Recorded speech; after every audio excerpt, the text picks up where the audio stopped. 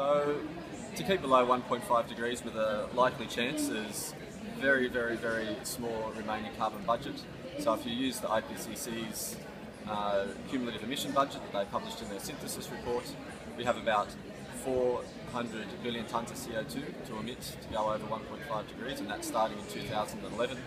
And the current emission rates, that budget will go by about 2020. If you start at the current emission levels and take it down to zero in a straight line, the budget will be gone around about 2025, 2030.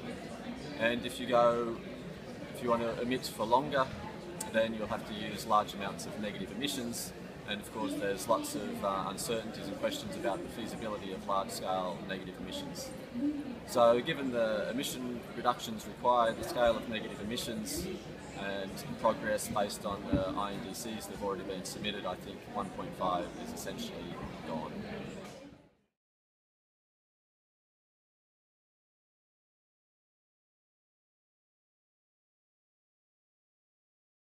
So, sort of negative emissions, if you use bioenergy with carbon capture and storage, you've got two key issues to it. You've got one on the bioenergy side and one on the CCS side. So if you look at the CCS side, we're much further behind in terms of progress of where we thought we would be 10 years ago.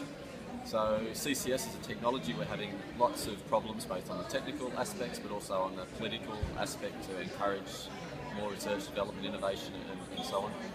So CCS is coming along much slower than we thought, and there's also issues about storage, the feasibility of storage at that scale, public acceptability of storage and so on, so there's a whole range of questions. And then on the bioenergy side, there's lots of questions of whether you can have bioenergy at that scale. There's a whole range of water constraints, a whole range of land constraints, fertiliser constraints, and we may not even be able to use bioenergy at that scale. So bioenergy has questions, CCS has questions, and when you combine them, you're amplifying the challenges and the feasibility of negative emissions.